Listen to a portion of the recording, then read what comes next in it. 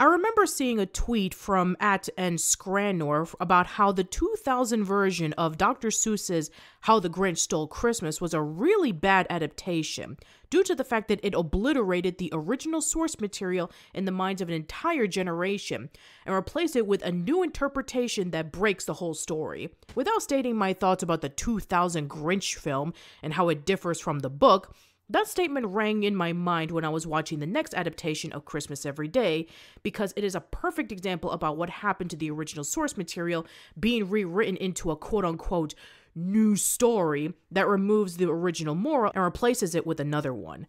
I'm talking about the 1996 Family Channel TV movie Christmas Every Day. The movie is about a teenage boy named Billy Jackson who hates Christmas. His Christmas Day turns out to be a disaster when his uncle comes for the holidays and is willing to buy his father's store and replaces it with a mega store to make money. He misses the basketball shot in front of the school bullies and his crush Diane. He ruins the school pageant by pulling off a prank. And he tells his younger sister Sarah that Santa isn't real and to stop acting like a big baby. She gets upset and wishes that every day could be Christmas. The next day, it's Christmas, and the events that happen is repeated with no one but Billy remembering that it did. At first, he thinks it's a joke and the family are playing a prank on him. Next, he predicts everything that happens even before the events occur, leaving his family confused. Then, he leaves his family behind and spends the day with Diane acting like the cool guy. Finally, he understands that in order for the cycle to break, he has to learn about the true meaning of Christmas. When you finish watching this movie, you're probably having a thought in your head that it reminded you of another classic. Hint, it's not a Christmas movie. It's the 1993 comedy film Groundhog Day, starring Bill Murphy. Think about it. A grump of a man who has a terrible Groundhog Day is forced to relive it over and over and over again. But over time, he decides to indulge himself with a lot of crazy scenarios with no consequences because the day is going to repeat again anyway. But then he learns the important lesson about how precious life could be, and to not waste it away, but instead learn from the mistakes and do better for both yourself and for others. The same thing happens here. Billy begins as a person who hated Christmas, but then a person who only cares about his own Christmas Day and neglects his family, and then finally, he learns that Christmas is about doing good for others and righting the wrongs he has done. In fact, both days start off like this. On your #1 music station in Groundhog Day! I'm not even joking when I say this, but I typed Groundhog's Day on YouTube and this movie popped up on my search. Say what you want about both the 2000 and 2018 version of How the Grinch Stole Christmas, but at least they kept the original moral of the story about Christmas meaning so much more than gifts, toys, and decorations. The Grinch realizes that Christmas is not an awful holiday filled with noise, noise, noise, but instead one filled with caring and love. But this TV movie completely obliterates the original moral and replaces it with a moral from a movie that isn't even a Christmas story. I'm sad to report this, but there are more Christmas Every Day adaptations that take inspirations from this interpretation than the original 1892 short story. Even as late as last year, Disney Channel's Christmas Again is taking cues from Groundhog Day than Christmas Every Day.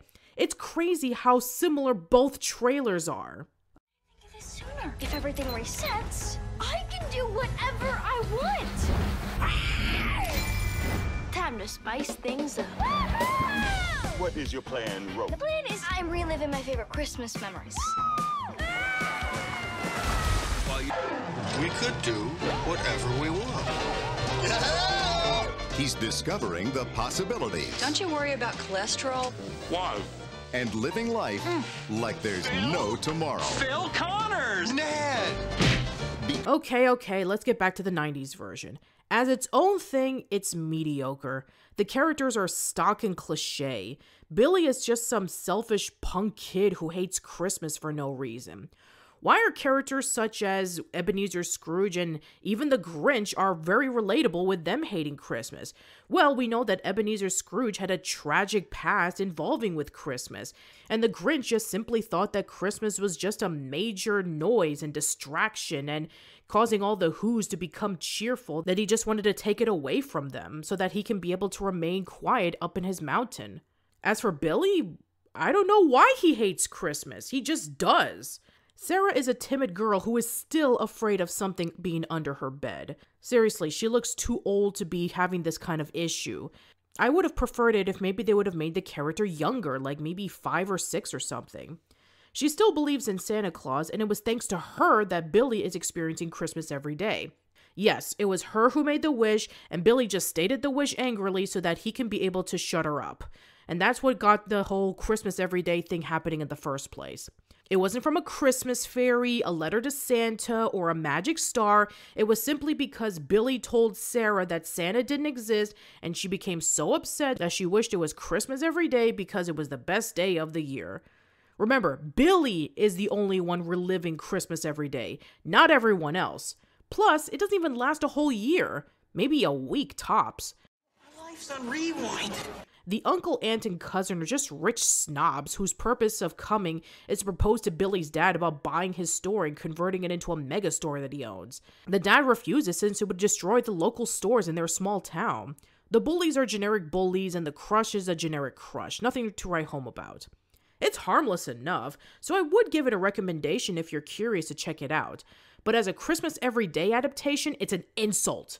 Not only because they didn't use the original source material other than the title, not only because they ripped off a comedy classic that has nothing to do with Christmas, but now this story has become the standard of Christmas Everyday adaptations, and it really irks me.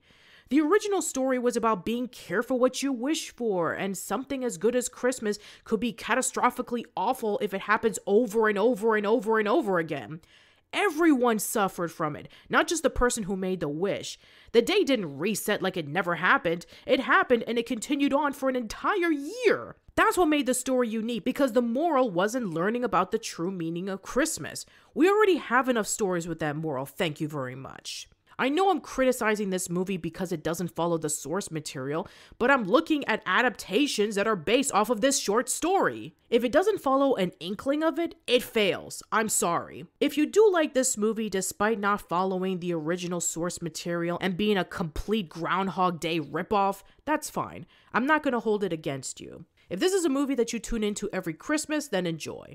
Well, tune in next time as we talk about a Christmas special based on a TV show that isn't necessarily a Christmas Everyday adaptation, but it captures the spirit of the story in its own unique way. See you then.